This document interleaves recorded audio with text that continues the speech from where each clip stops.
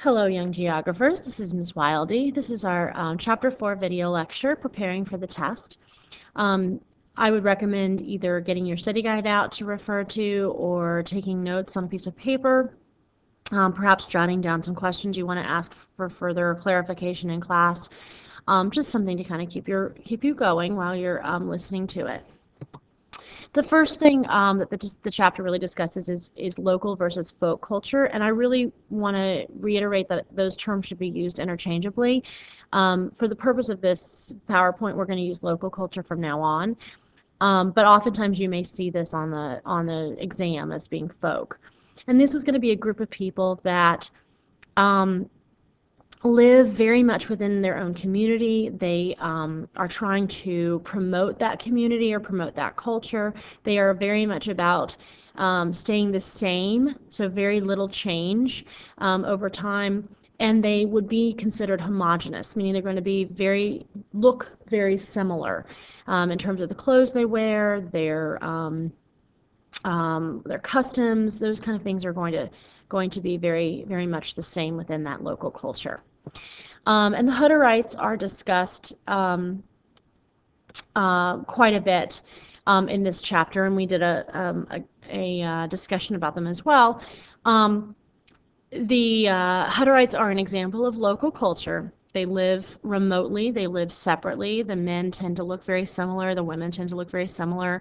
They wear more traditional dress. They try and keep pop culture out. And they've remained this way for a while. So again, there's not very many change over time.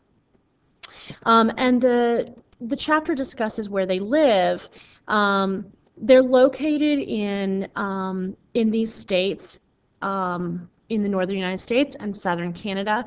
And remember that these are states that have lower populations in general, more rural in nature, especially in North and South Dakota, Montana, but even Saskatchewan, Manitoba. These are not highly populated provinces of Canada as well. So it's easy for them to find locations or colonies to be located, and they're not going to be heavily populated. They're not going to have to come in contact with pop culture very often, and that's why they locate where they do. Pop culture, alternately, is a very heterogeneous group of people, very different looking. Lots of ethnicities or races, lots of differences in terms of the clothing that's worn, the language that are spoken. And they are going to be much more wide-ranging, meaning they're going to be found all over the world.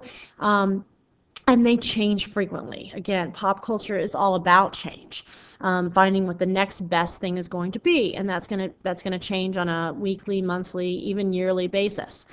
And so that's very different from any folk culture that you're going to come in contact with. So one of the questions that the chapter discusses is how do culture traits from local cultures become part of pop culture? And so the example in the book they give is the Kabbalah bracelet, which is Kabbalah is sort of a sect of Judaism, and Madonna wore it during a performance or during an interview, and it was seen by pop culture, and then it began to take off, and it kind of lost its meaning, but it still was a part of a local culture that got put into pop culture. So celebrities can do this, or iconic figures can do this. Multinational corporations can do this. Even just communication between groups, like during an occupation or possibly even a war, information from one local culture can get spread to pop culture. And again, these are some terms some images we've actually seen in the past with how culture traits diffuse. The hearth is a really important term to know. It's the origin, the point of origin, the place of origin for a culture trait. And then culture traits can basically spread contagiously or hierarchically in most cases. Contagiously means it's going to be done in all directions to as many people as possible. Everyone is a possible connection for that trait. Hierarchical kinds of picks and chooses. It leapfrogs over other places and goes to kind of target certain groups or certain areas first. And we'll talk about that a little bit more with another concept. So how are local cultures sustained? Mostly by maintaining their customs. And a custom is just a practice or a ritual that is done by a group of people. And the example in the book with related to this is the Macaw American Indians. And they wanted to, again, neo-localism, we'll get to that term, but they are trying to keep their culture alive. And so they wanted to reinstate the traditional whale hunt, where they use a harpoon for hunting. And unfortunately, they came up against pop culture and environmentalists because, again, it's not exactly kind to to whales, and whaling is illegal in the country.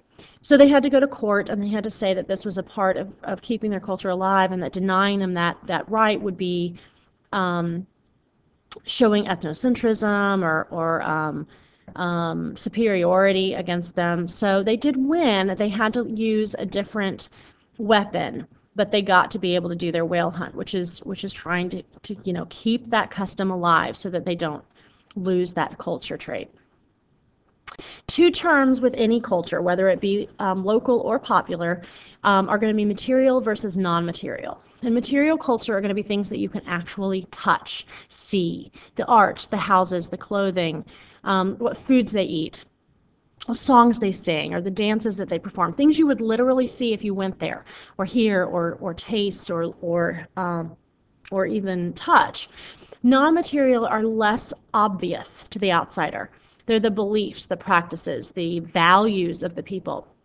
And we talked about this a bit with our Applying the Concepts activity, where you have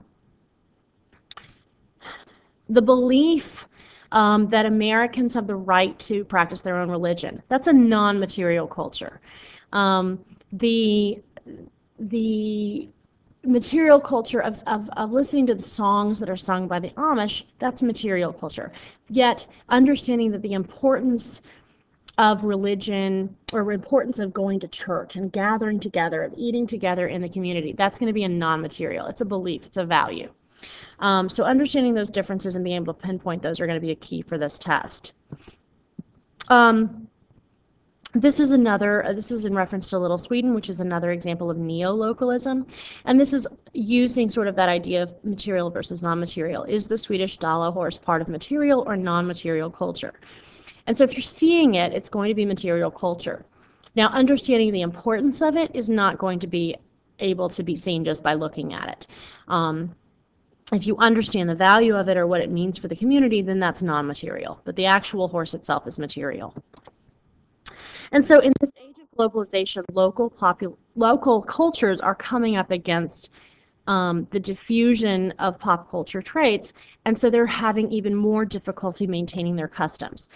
So oftentimes what they want to do is keep the pop culture out. They want to create a boundary around them. They want to locate in more rural areas, staying away from pop culture as much as possible. And then secondly, to really push those customs that happen in their culture even more.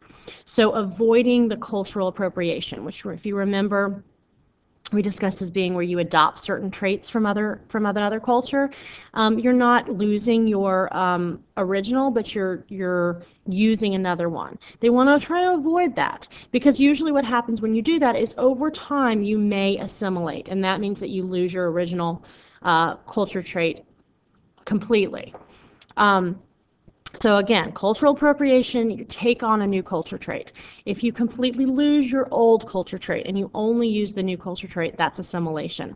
So local cultures are going to try and avoid doing both of those, because if you don't let in cultural appropriation, you don't come up against assimilation.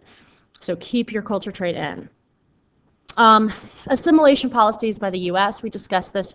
For the Native Americans, they forced the Native Americans to settle in one place. They forced them to farm instead of to be the hunters and gatherers that they had been. They punished tribal members for speaking native language rather than English. They rewarded American Indians with citizenship and paid jobs. And they sent East Coast women to teach Native American women how to be good housewives. And the idea was that if all of the Native Americans look and act and seem American, quote unquote, then there won't be that hatred or that tension between the two groups. Unfortunately, of course, it's appeared and was a ethnocentric assimilation policy, very selfish in saying that our ways of doing things, our language is better than yours, and so. And of course, some Native Americans resisted it as well because they didn't want to lose their own culture traits. Place. Oftentimes the place or the space represents the culture. And we're going to talk about the cultural landscape in a little bit. But again, you have a strong emphasis on what the place or the space means for a culture. And they oftentimes leave their mark within that area in order to continue those customs and those beliefs of the local culture. Oftentimes local cultures locate in rural areas. There's migration is less within rural areas. We remember that from chapter 3. They can better separate from others and from pop culture. They can define their own space. There's more room for them. And you can much more live in a separate community where you're doing things for your community only. You don't have to share your economic activities with others. You can pretty much be self-sufficient. That's why many local cultures locate in rural areas. So Lindsborg, Kansas became known as Little Sweden. This was a group of Swedish immigrants that wanted to make sure their Swedish heritage and their Swedish culture was not lost. And so they redefined their space, their place of Lindsborg, Kansas as Little Sweden so that they could try and keep it alive. And this again is an example of neolocalism, where you are reinvigorating a culture, trying to keep it alive so that you don't lose it in the modern world. There are some local cultures that locate in urban areas. Certainly these are going to be ethnic neighborhoods. They are going to locate near each other so that they can have each other together. But it creates a better place to practice those customs. And you may use the urban environment in terms of the businesses or the houses of worship or schools in order to support your local culture. So the example that they give in the book is the Hasidic Jewish neighborhood of New York in Williamsburg, which is in Brooklyn. And again, you would see lots of the different characteristics and customs of the Hasidic Jews within this neighborhood, and they have been able to maintain this while also living in the urban environment. It's harder to do. It's much harder to do, but it is possible to do it. Another important term for this chapter is commodification, and this is where you have an item or a product, something that was not traditionally bought and sold and is now being bought and sold. It can be material, it can be non-material, it can even be a place itself, but you are buying and selling it. You are creating a profit related to it that wasn't there before. One of the important things to remember with commodification is anyone can take an item and make it a product or make it bought and sold. It can be the local culture themselves. It can be pop culture outside or an international corporation. It does not have to be just the local culture. It can be anyone. However, oftentimes what comes into play with commodification is an idea of authenticity and whether or not something is an actual authentic experience, authentic product, or whether it's just made to look that way. So the Irish pub companies, where they're building these, quote unquote authentic Irish pubs around the world, is it really authentic? Because there are some in Ireland, certainly, and some of them are even pretty old, which are probably more authentic than one that may be built in Las Vegas, for example, which is still an Irish brew pub owned by an Irish company, but it's not truly quote-unquote authentic because it was made to give you an experience, but it's changed sort of the dynamics of what a truly authentic experience would be. So this is, and the other thing that comes into play is this is a pub, the Little Bridge pub in Ireland. It is an Irish pub, but it is not owned by the Guinness Brew Pub Company. So is it really authentic or not? And that's sort of what comes into play when you have this commodification. All right, so how is popular culture diffused? Typically, most culture traits spread contagiously from the hearth. It can differ, but for the most part, they're going to spread by migrants, through war, through colonization or occupation, through transnational companies. Again, we remember our Merchants of Cool video. Or it can be actual individuals, either celebrities or iconic figures, like, for example, Tony Hawk with the extreme sports. But these are typically how popular culture traits are going to be spread. One of the examples they talk about is music, and we mentioned this quite a bit within our chapter examples too. And one of the bands that they talk about in the book is Fish. And Fish began as a college band, and it spread from college town to college town. That's hierarchically. REM is another college town band from Athens, Georgia, and they spread from Athens to other college towns within the Southeast, and later the country, and then later the world. That's hierarchical diffusion. There are some bands that later on diffuse by relocational diffusion, and Fish is one of those. Another one is Grateful Dead, and they spread because the fans actually relocate themselves to different places where the band will perform, and they spread the music first. So music can spread hierarchically, most likely, but later it can also be relocational by fans following the concert routes. And so that's when Fish comes into play, and Grateful Dead is another one that was relocational diffusion. And we talk about the idea of distance decay. We've talked about it in several chapters. So it's no different with this one. When we talk about a diffusion of a trait, the longer the distance, the harder it is for that trait to be diffused. However, in modern times, you have something called time-space compression. And that's where technology, communication, transportation, those kind of things have made it where distance doesn't matter as much. And so it compresses the distance where it doesn't feel as much, feel as far, excuse me, and then the culture trait can diffuse very rapidly. So if you have areas that have lots of technology, lots of communication networks, then a trait can spread very quickly, even though the distance may be very far. And again, pop culture is going to spread a lot faster with time-space compression. And fashion is another area that spreads hierarchically. And again, if you have those connections, both with transportation, communication, media, iconic figures, again, are going to spread that popular culture trait like fashion or music very quickly. And distance matters not anymore.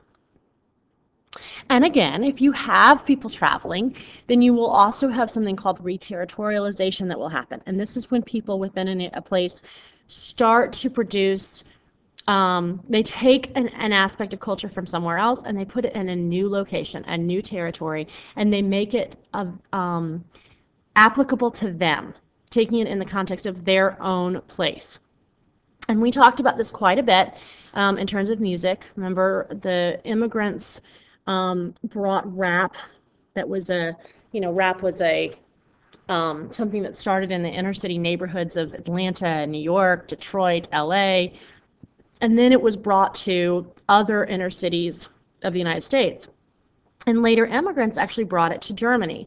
And instead of just keeping it the same, they had to adapt it and make it worthwhile for their local culture, or for Germany. So they made it in German, and they made it about the problems associated with German inner cities. So that's reterritorialization. We also looked at the Irish Gaelic version of cups, which it's the same song. It's even the same application with using the cups, but they made it available and much more personal for them by putting it in the Irish Gaelic language.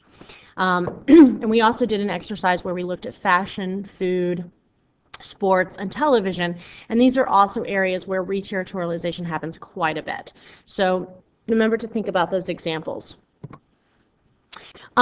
Sometimes you have a new hearth come about. Usually what has to happen is that something is taken to a new place and reterritorialized, but then something might actually create something new off of it, and then we have a new hearth. So sports, for example, like baseball, football, basketball, these all started in the United States, and they were changed and they were standardized with transportation routes, with electricity, with communication networks like television, telegraph, radio, internet. And we also have institutions like leagues that set up these rules. And that helps sort of solidify the sport. But then when it's taken somewhere else, it may be changed into a new sport, and extreme sports can come about. And that will then create a new hearth for that sport. So that can happen as well. How can local and pop cultures be seen on the cultural landscape? This is that last section of the chapter. And so the cultural landscape is, again, the visual human imprint that people make on their place. And it's the buildings that they build and the art that they make and the stores and restaurants and schools and all of the things that humans leave. But that tells a whole lot about a culture. And pop culture certainly has left its mark on the world. Specifically with the three regions that have the most influence. North America for food, music, and sports has more influence on Western Europe and Japan. Western Europe has more influence on North America and Japan based on fashion, art, and philosophy. And Japan has lots of influence on North America and Western Europe in terms of electronics and technology. And you would see those imprints not just within those three areas, but all over the world. In response to this, France, for example, has started to do things to try and keep the French language intact, away from the global influence of Japan or North America. And so the French government subsidizes its domestic film industry, meaning they give money to the film industry. In response, the film industry is supposed to make films that are in French, using French actors, French producers, those kind of things. And French TV and radio must have 40% of on-air time in French. They also have to feature new artists about half of that time. And the idea is that what happens then is that new artists want to perform their music in French so that they will have more on-air time. And that solidifies that idea that France really is proud of its language and wants to keep it intact in this global world where English is the global language, or other countries are having an influence on them. They're trying to respond to it. Another concept that's related to the cultural landscape is placelessness, and this is where you have sort of a loss of uniqueness. And when you look at the cultural landscape, it's going to look like you somewhere else you've been. Everything kind of looks the same. There are three main sort of dimensions or reasons that they say this happens. One of them is the diffusion of architectural forms and planning ideas. So the skyscraper, fundamentally, the skyscraper is one of those iconic architectural forms, and now it's no longer just in the United States. You can find it all over the world. And these new, booming cities, these urbanized areas are building their own tallest buildings, these skyscrapers. But what happens is that when you see the landscape or the cityscape, you're going to notice these big tall buildings, and you're not going to be able to really differentiate this city from this city. They look the same. Another reason for the placelessness is the businesses and products that you see. So, of course, McDonald's, of course, Coca-Cola, Hard Rock Cafe as well. These iconic logos, companies are now found in every city. So you walk down the street in Rome or Paris or Tokyo, or even like Jakarta in Indonesia, and you're going to see the same businesses: McDonald's, Coca-Cola, Hard Rock. All of those kind of things are going to be seen in all of these cities, and they're going to look very similar as a result. And the last reason that we have sort of placelessness around the world is the borrowing of images, and that can be the way that buildings are laid out or areas of the city are laid out.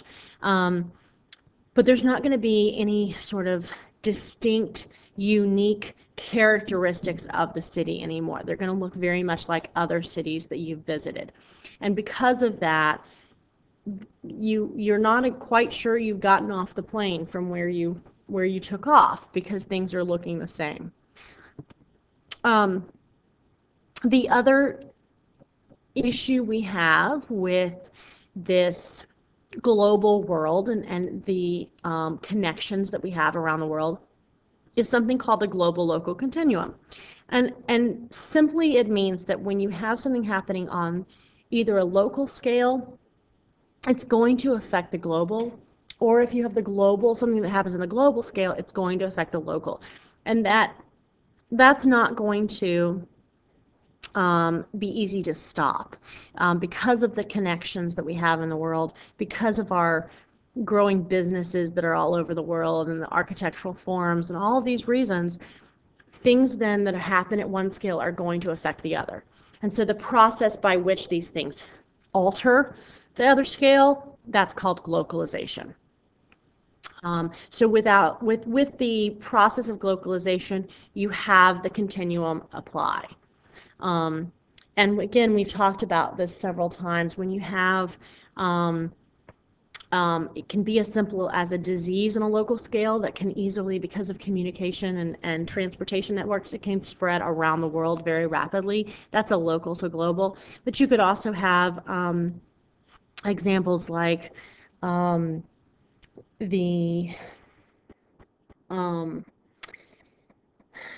if something happens on a global scale, like a war, you will feel that at a local scale, and local businesses will be affected by something that's happening on the global scale. That's the global local continuum.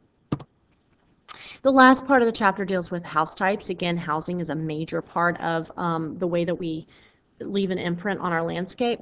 And Niffen had 3 American house styles that he talks about specifically, or that he really described. These 3, New England, Mid-Atlantic, and Southern Tidewater, began on the East Coast and spread in a Western fashion. Again, that's where the colonies started. The one exception to this is the ranch-style house, which began in California, so it was a west-to-east approach. And that didn't happen until the 1920s, whereas New England, Mid-Atlantic, Southern Tidewater were much more related to the early colonies and 1800s type of architecture types for house types. And this is a map that shows you where New England, the hearth of it, the hearth of Mid-Atlantic, the hearth of Southern Tidewater, and how it diffused into the rest of the United States, all in a western direction, but just whether it be in the northern part, the central part, or the southern part. And today, we of course have these house types all over. And that's another example of this rapid diffusion of culture traits from one place to another. Historically, it used to be that materials for making houses were what were native to the area and what made sense for the environment.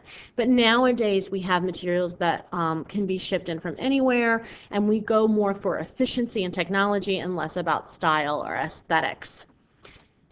And that's the end of the show. So any questions you have, bring with you for the test, and hopefully this will help quite a bit. Thanks.